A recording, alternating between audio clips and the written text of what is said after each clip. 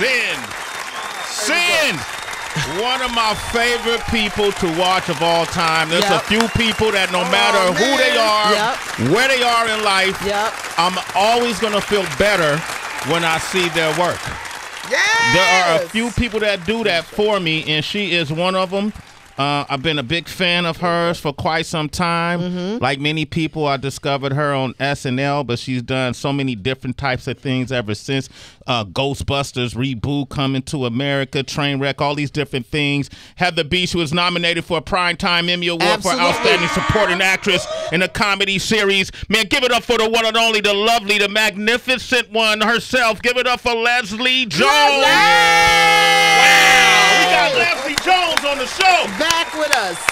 Yo, there's been a few moments on this show that let me know that I'm living my dream. Yes, baby. Okay, one of them, Leslie, is when the active president Barack Obama called in on our show. I knew I was living out my dream. Wow. Another one. That is a good dream, man. Come on, Leslie. Man, if I meet Michelle, I'm going to pass out. You ain't met Michelle? Nah, not yet, man. I just feel like they keeping us from each other because I feel like as soon as we meet each other, like the sun is just going to become brighter and the trees are going to grow. I see that. You know what I'm saying? Yeah. Butterflies are going to just start flying out everywhere. I think it's going to be a miracle. Michelle Obama and Leslie Jones meet. It's going to happen. Butterflies are going to fly out. So that was one of the meetings. The other thing, LL Cool J come up here recently in freestyle. Is great. And you know what people don't understand about like real hip hop, because you know I'm old enough. I was here when hip hop started. Okay. Yes, I was there in the beginning of it. I was there. I was there. Somebody like Heather B killing the mic. I will never forget that. Girl, you definitely, you owe us an album. And that's real. Telling me good back to work. That's real. That's like real talk. Like, talk. do you understand what I'm saying? Thank you, sis. Like, because that's when rap was like educational and still sounded good. You know what I'm saying? LL, I just saw LL in the concert, and I'm gonna tell you, it's like that man never stopped rapping. He never stopped. One of the best shows I ever seen. Seriously, that dude is tight. I love it. Leslie fucking Jones is the name of the memoir that's out tomorrow. For Chris Rock did the foreword. Yes. Pre-sale today, baby. Go to Amazon and make sure you get that audio, too, because the audio going to be off the chain. Absolutely. Speak to your relationship with Chris Rock. Did he play any role with you getting on SNL? Yes, he did. Chris, I've known Chris forever. You know, us comedians known each other forever before we actually make it. And Chris used to see me all the time. I would chase him to his truck. I literally would chase Chris out of the club. And I would chase him right to the valet because he always parked in the front. And I was like, Chris! And I'd be like, Chris, come on, you know I'm funny, dude. You know I'm funny. Why you don't tell these people about me? And he was like, you're not ready yet. But it's so funny, he told me the story. He was like, I never said that you wasn't ready. I said that they wasn't ready for you. And I was like, no, I remember what you said, man. I remember what you said. And he was right. I was doing jokes, but I wasn't doing comedy. Okay. Like there is a difference. What's the difference? It is a difference. I mean, there's comics that you love to watch. And the reason you love to watch them is because they're doing comedy. They're doing their life. They're making real problems funny.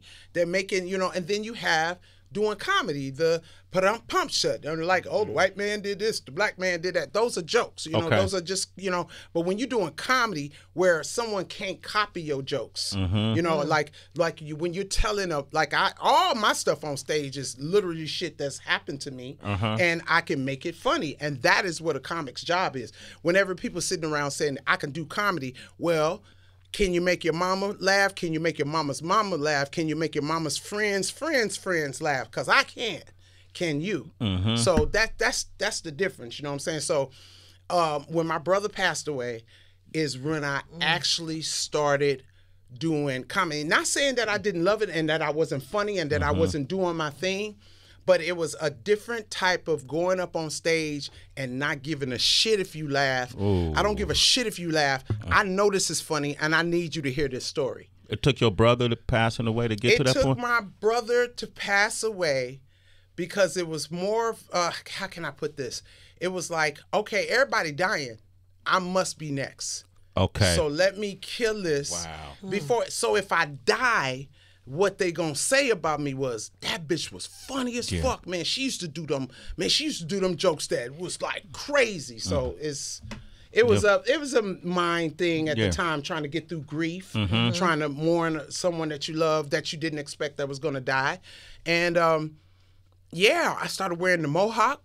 I didn't, That's where the mohawk came from? Let me tell you something. If you really look at, if you really a fan and you know me before the hawk, which is hilarious, I call myself conservative. Like, I would not come on stage without my hair done or without a clean T-shirt I was always presentable. But after my brother died, I gave no fucks and I dared anybody to say anything about me. So it was like the mohawk was how my hair would look when I was at home and didn't do it. Okay. So Ian Edwards, I don't know if y'all know Ian Edwards. Of course we know Ian Edwards. Ian Edwards, I was literally mourning my brother. I was in the middle of the floor.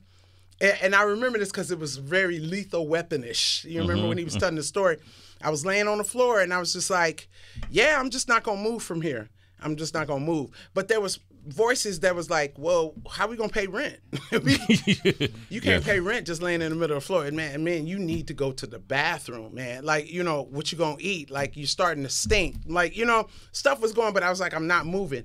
And Ian Edwards hit me on my phone and he was like, yo, I need a comedian. I don't think he knew my brother passed.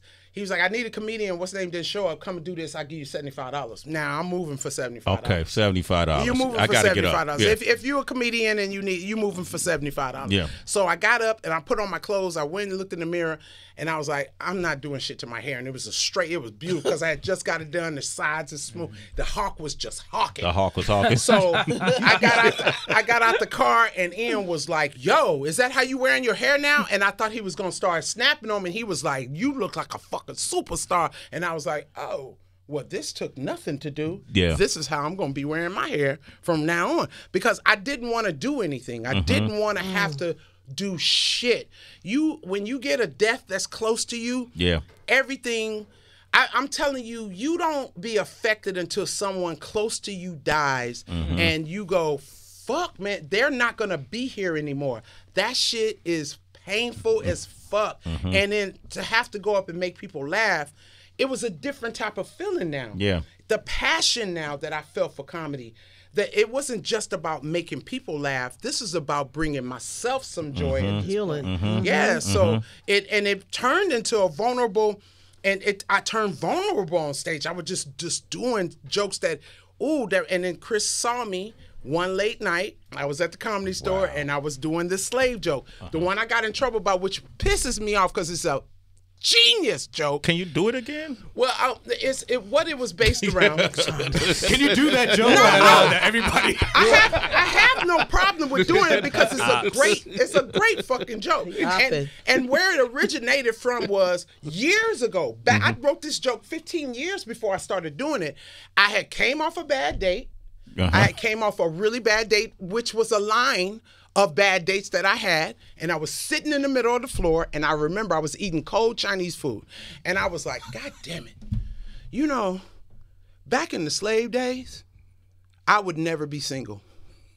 I would be the #1 slave draft pick. I was like, look at me. I'm 6 feet tall. Look at my teeth.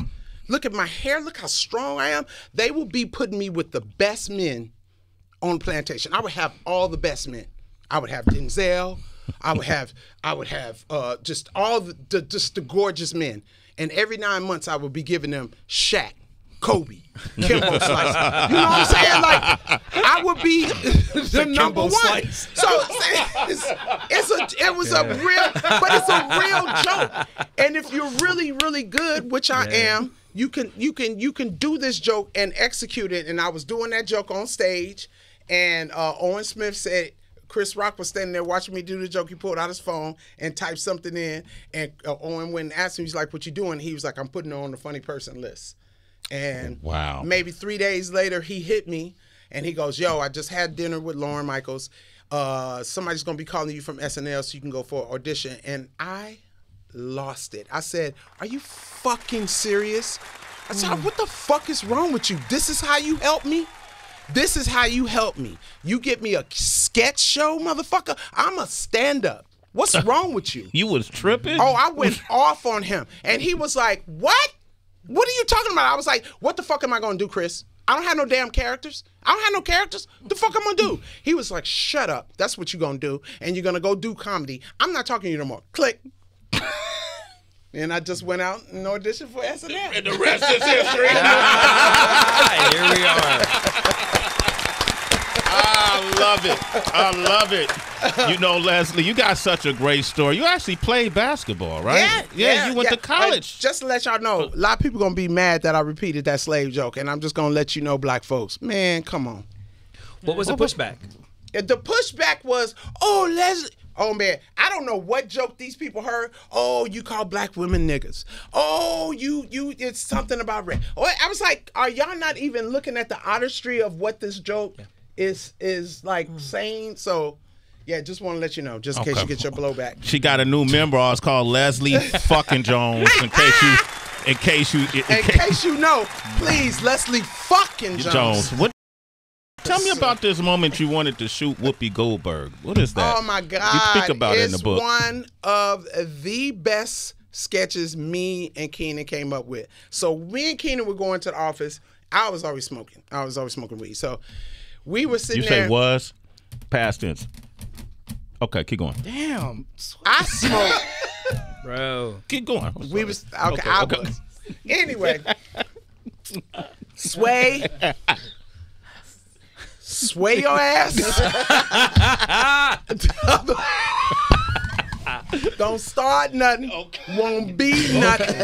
Okay. You know I'm old enough to say that. Okay. Please don't find that fat meat is greasy. Okay. Okay. All right. So me and Keenan was sitting in the office and we were trying to write. We were just having fun. And I said, you know, I'm always playing Whoopi. Wouldn't it be funny if we brought Whoopi in, because everybody thinks I look so much like Whoopi, but it's the real Whoopi, and we put her at update desk, but Colin thinks it's me playing a trick on him. Mm-hmm. So I was gonna sit at the desk, and I think be Whoopi, and then we was gonna switch me out, and then real Whoopi was gonna come in, and everybody's going crazy, and then Colin's gonna be like, okay, Leslie, like you really did good this time, but we know it's you, and then Whoopi's gonna be like, no, Colin, no, it's really me. You know, Leslie switched me out. We wanted to do this for fun. And he goes, no, Leslie, I know it's you. And then she goes, no, I'm really Whoopi Goldberg. So he pulls out a gun and goes, oh yeah, if you're Whoopi Goldberg, then plow, like you know, if you know, you can just take. And so he shoots him, and then we go, oh, now you shoot Whoopi Goldberg. And then it's like, you know how you cut and it goes, boop, then it comes back on, and all you can hear is people running around. Oh, my God, why would you shoot Whoopi Goldberg, Colin? Boop. You know, it was just, now, at the time, me and Keenan are crying. Right. We're crying. We think this is the funniest thing we've ever wrote. We go to one writer, Brian Tucker, and we're telling Tucker, and dying. We're on the wall. We're like, oh, they're going to love this. And Tucker's sitting there the whole time, and he goes, so you want to kill Whoopi Goldberg on TV? And we're like, she's not really dead, dude. We're just shooting her. He was like, so you want to shoot Whoopi Goldberg on live TV? Wait, why are you putting it like that? It's a joke. He was like, get out my office. So we was like, all right, you don't like it? The update team's gonna love it. We went to update and we're telling this story and they're just sitting there and they're like, we're not gonna kill Whoopi Goldberg online. We're not trying to kill Whoopi. We're just gonna shoot her. And it was like, they're not gonna shoot. So I was like, I'm taking this to Lauren. Took it to Lauren. And Lauren was like, we're not going to shoot Whoopi Goldberg on. And I was like, Lauren, we're not going to really shoot Whoopi Goldberg. No, we're not going to do that, Leslie. Oh, it's just. Yo. Oh, and I told Whoopi Goldberg this sketch. She thought it was hilarious. Whoopi was with it. Wow. She was with it. We could have made history by shooting Whoopi Goldberg on TV. We could have made. Would have been a New York bestseller in one day. What? Thank you. One day. Leslie Jones is here, man. You got so many stories. Man, so many, right? So many. You got to do the movie, the adaptation, or the doc. You think they want to make a movie out of that? Something. Who going to play Leslie Jones, though? Whoopi. That was good. I like that one. I like that. I like that. I could see it, though. I could see it. That would be cool. Right? How far did basketball go for you? Just I played from the 6th grade until my sophomore year in college, but that's when I realized that I wanted to do comedy. I was playing and then got drafted to a Division I school, and they didn't tell me what red shirt really was. And red shirt is that you still do all the practices and everything, but you don't get to play in the game. And somebody should have told me, because I'm not finna do all this fucking practice, and I don't get to get in the game. I became a degenerate. I never went to class. I was drinking. I was just having fun. Because my coach knew I was lonely. He made the mistake of taking me to the Black Student Union. Oh, you went to the... It was over after that. I became a Kappa sweetheart. No way. I became a... I'm a Yo, Kappa. Sweet. Yo, sweet. Yo, sweet. Yo, sweet. Yo, sweet. I'm a Kappa. I became a Kappa so I can have sex with Kappas. What up, sweet? There you go. Yeah, baby. The Sweet? Kappas was so fine. But the only thing about the Kappas was that they were all short. Wow. Damn. I never met a tall Kappa. Wow, Leslie. Never. I'm sorry. What do you got, Mike Muse I'm right sorry. there? Stand next How to tall Mike. is you? How Stand tall up, is you, Mike. though? Stand next to Leslie. You ain't Stand tall next as to me. I'm a tall 5'7.5". 5'7". A tall 5'7.5", Leslie. Nigga, don't tell nobody that ever again. Leslie, Please say 6 feet. 5'8". Please say 5'8". Please say. Don't ever say 5'7". But a tall Oh, my 5'7". God. A tall- There is no such thing as a tall 5'7". It is. Unless you're looking at a tall gnome. A tall 5'7". She said the fuck. But I did. I became a Kappa sweetheart so I can go to all the step shows. So you can step too? You step? Oh, all that shit. Do y'all man. know the same steps because y'all Probably both Kappas? No, Fraternity. no, the It ain't Kappa no basic sweetheart. step? Man, the Kappa sweetheart was for the Kappas to fuck on. We ain't had no real status. We didn't have no real status. We didn't have no real status. Have you ever seen what's School Days? That shit is accurate as fuck.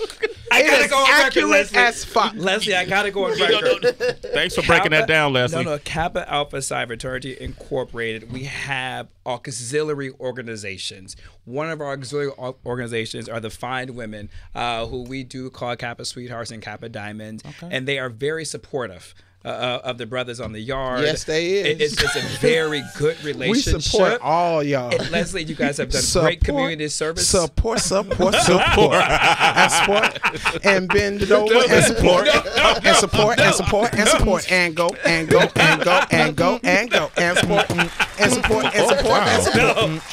Yeah, I supported a lot of them. We are fine gentlemen of scholar.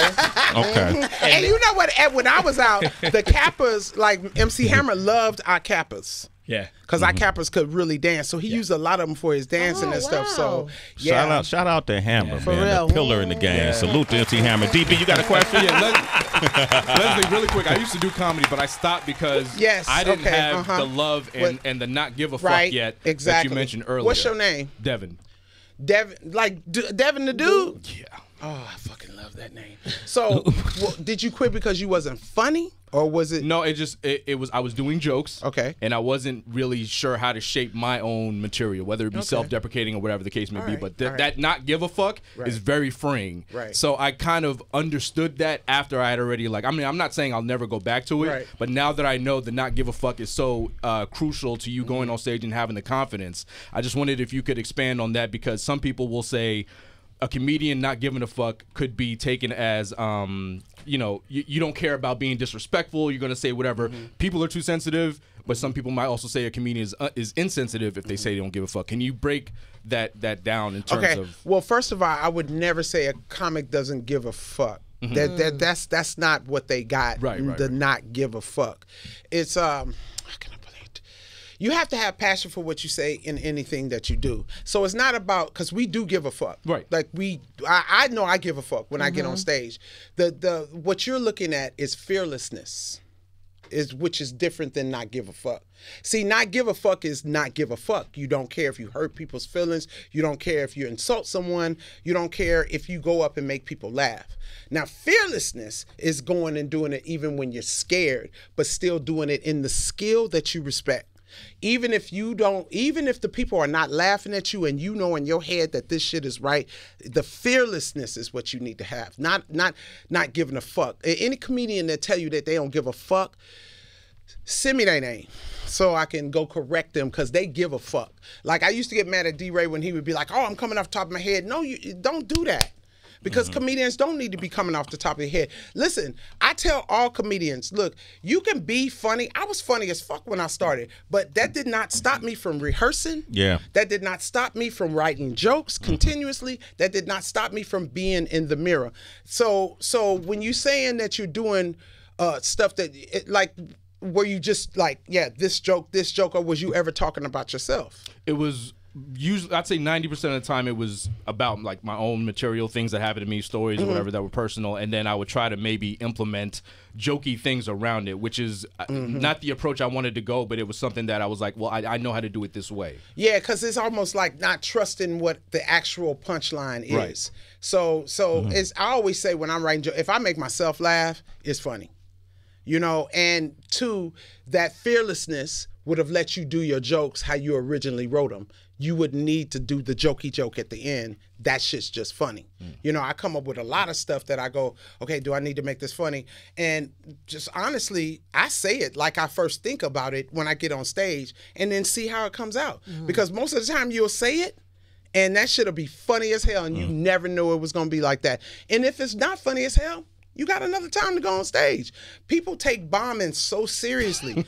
You take it so seriously, man. Yo, think about this. What if Mike Tyson, if he got hit in the face, every time he got hit in the face, he quit? He would never be Mike Tyson. You gotta fall on the stage. You gotta bomb. You got to bomb. Yeah. You got to know what that shit feels like. So you care. So you care when you go on stage. You should care, because you got people in the audience that's paid a 2-drink minimum. They're buying food, and you know what? They feel like shit. They feel like shit. They need that escape. And it's your job to make them laugh. Not make them think, not make them sit up and do fucking arithmetic problems. Oh, well, we got to solve the budget now. No, we don't. Let's laugh.